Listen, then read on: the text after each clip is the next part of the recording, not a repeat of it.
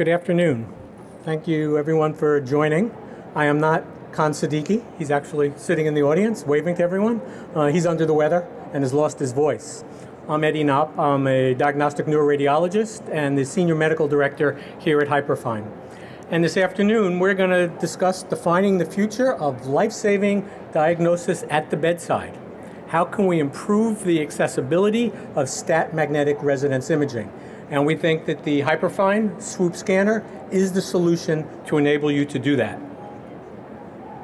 So right now, as you know, there are a wide variety of challenges in conventional MRI imaging. Clearly high cost, complex siting requirements, scheduling can lead to lengthy delays in overall patient care and management, along with the consumption of valuable patient resources. Well, what do I mean by that? If you have a patient in an ICU, that patient just can't waltz on down to the MR suite and get scanned. You're taking, if they're ventilated, you're going to have respiratory therapists, you're going to have ICU nurses and other support staff that have to accompany that patient down to the MRI facility. While that's happening, there's always the risk that something's going to happen. Get stuck in an elevator, the ET tube gets plugged out, one of the infusion pumps gets turned off, or worse yet, gets bolused and turned on. You have to always maintain these connections to life support. So is there another possible solution that can mitigate all of these potential problems and solve the answers? And we think that the Hyperfine portable Swoop scanner is that solution. So we are a portable point-of-care device that can be brought to the patient wherever that environment is. Take the scanner, wheel it in, it drives like a wheelchair, plug it into a standard 15 amp outlet. Much power is a coffee maker, microwave oven. 2 minutes later, you're ready to scan. The system itself is FDA cleared from 2020. There are proprietary noise cancellation systems associated with the scanner itself to enable it to scan and exist in whatever environment you want to use, whether it's an ICU, whether it's an ER, whether it's an operating room. It's low field, 64 millitesla. That's 0.064 Tesla. There's no projectile effect. You don't have to worry about coming into the room with an oxygen tank, God forbid, like recently happened in Korea, and having it launched into the patient's head. As I mentioned, the system is FDA cleared for imaging the brain in all patient ages. That was in 2020. It's reimbursable under standard CPT code 70551, brain MRI without contrast. In addition, and we're very excited about this, artificial intelligence and deep learning, now approved by the FDA and can be used clinically, enhances our image quality. It brings our image quality to the level and the realm of high field scanners without any scan time penalty. We've chosen to improve the image quality at this point in time. And primary use cases, acute mental status change, hydrocephalus, postoperative change, and just think about where you want to do this. The ICU, the emergency room, the operating room, some pediatric clinic with patients with ventricular catheters and the like. A wide variety of clinical use cases, as you would imagine, in these environments. Clearly, acute mental status change. It's 3 in the morning and something's going on with that patient. You want to know what's happening. Is there an intraparenchymal hemorrhage? Is there a large extraaxial collection? Or you can wheel the scanner right up to that patient and make that diagnosis in a timely fashion without, in the middle of the night, having to take that patient down to a conventional scanning system.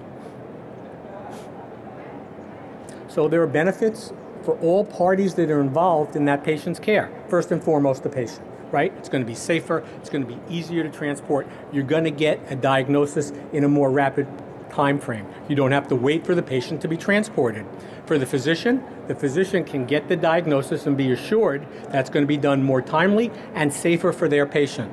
The staff, well, you talk to ICU nurses. The one thing they hate is the dreaded trip down to MR. It's like the trip to God knows where. They never know what's going to happen. They're unsecure. It's an unfamiliar environment. Here, the MRI is brought to that patient in their scanning room in an environment where that nurse is used to and accustomed, and at the same time, you're not changing your nursing staff. You're not pulling a nurse. If your staffing coverage is 1 nurse to 3 patients and you're taking 1 away, well, that staffing is 1 nurse to 5 patients maybe. You're not changing that dynamic in the ICU.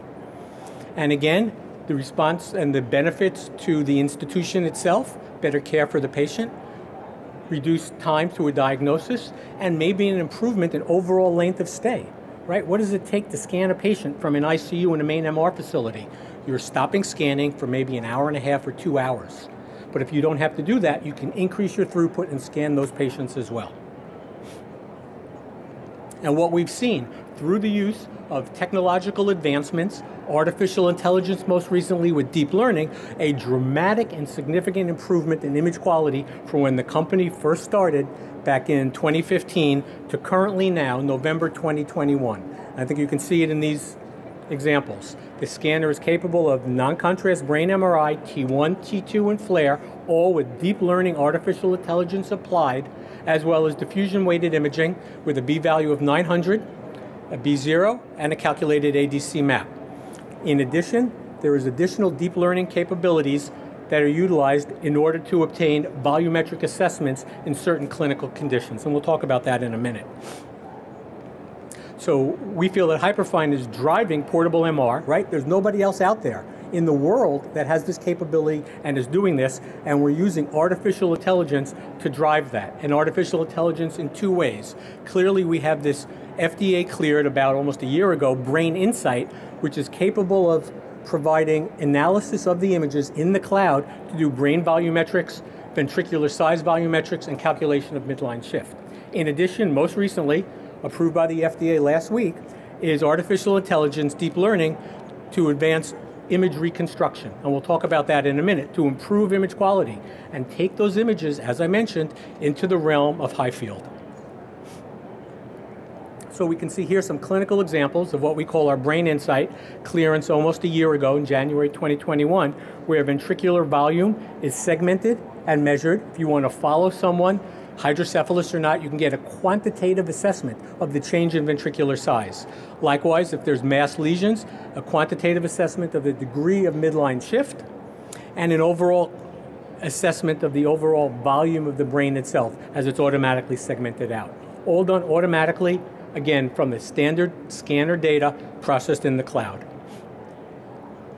In addition, and most exciting and most recently, is the use of our deep learning image reconstruction techniques. It's basically a three-part technique where there are artificial neural networks that are trained with inputs from noisy case-based data. This is data before it gets into the image realm, along with less noisy images that are generated via stimulation. This is designed then using an advanced gridding MR technique to break this data down into various smaller grids to obviate the potential for artifact and error, and then processed in case space. The image is then generated as a substitute for a fast Fourier transform, and then on the image realm of the data, it's denoised for further image improvement.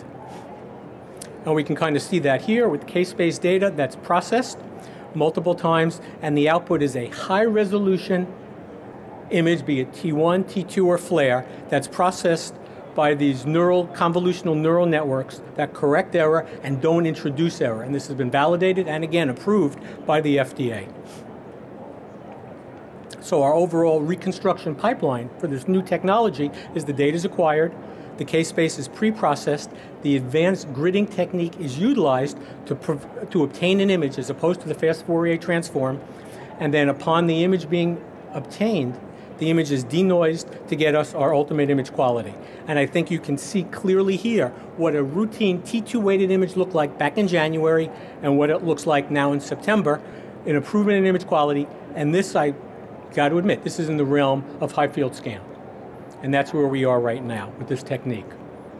So I think we can say that our portable MR addresses the challenges of traditional MR, not by taking the patient to the MR, but let's flip it and bring the MR to the patient itself so we can get timely results to the clinician, safer, more efficacious exams, both through the use of advanced technical advancements on the scanner itself, and more recently and more importantly, the use of artificial intelligence and deep learning to improve that image quality and take it where it needs to go.